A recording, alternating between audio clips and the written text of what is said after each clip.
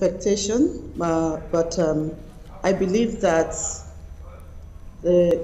our society is working towards increasing or improving the level of educational involvement of the Nigerian girl child.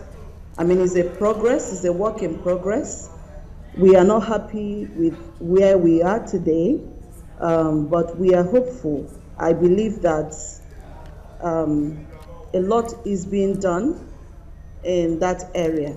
However, there have been certain incidents that have also, kind of drawn back girl child education in Nigeria.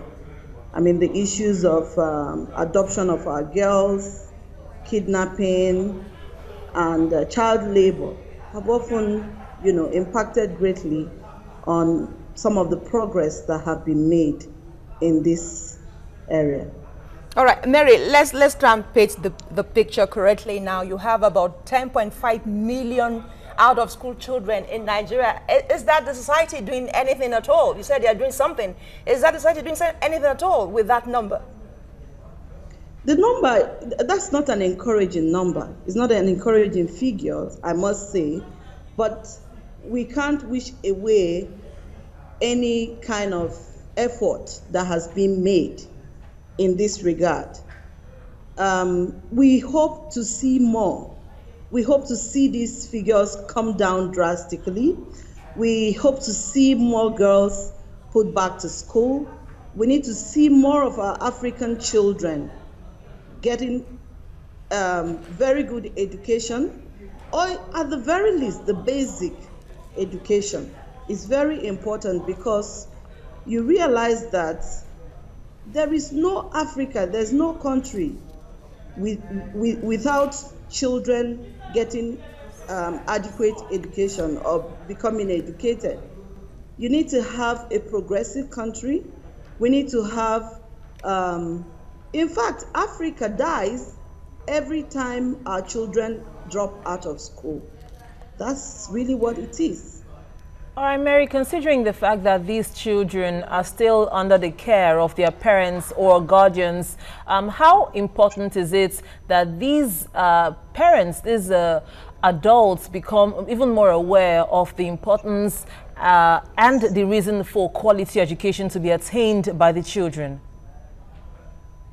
Can you take that again? How important is it for adults to be aware that it is important to get quality education for their children or guards? Oh, extremely important. And then here is where certain sensitizations are key. You know, the truth is that you can't give what you don't have. A lot of these people whose children are out of school do not even know any better. And there are also groups that are dealing with issues of serious poverty. You haven't found money to feed, much less that want to send children to school.